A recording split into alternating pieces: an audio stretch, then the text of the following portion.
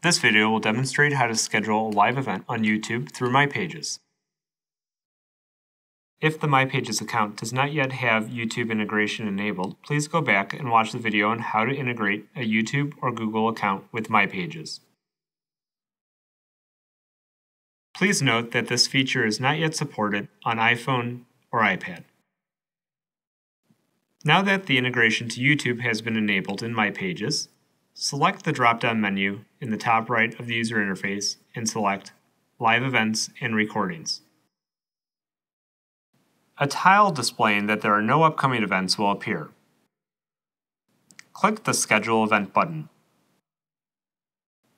If the My Pages account has access to more than one VMR, a room selector will appear.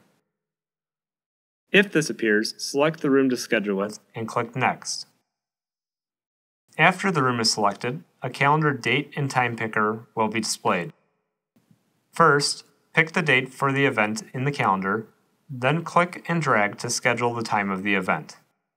A text box will then appear to give the event a title. A time picker will appear with the start and end time settings, allowing the time to be modified if needed. Once the title is filled, the Save button can be clicked.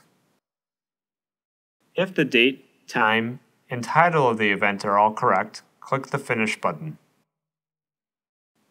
An event card confirming the scheduled event will be displayed.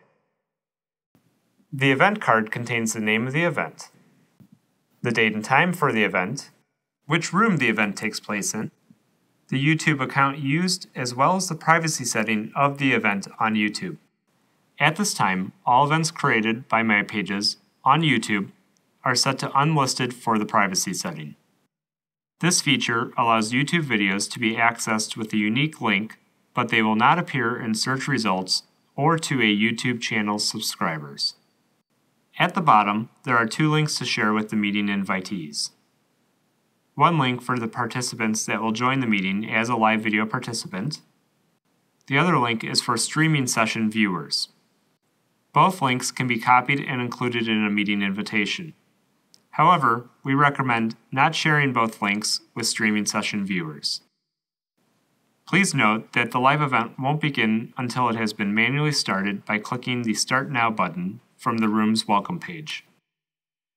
Live events can be started up to 1 hour prior to the scheduled start time. Please be sure to watch our video about what happens when your live stream recording has started on YouTube.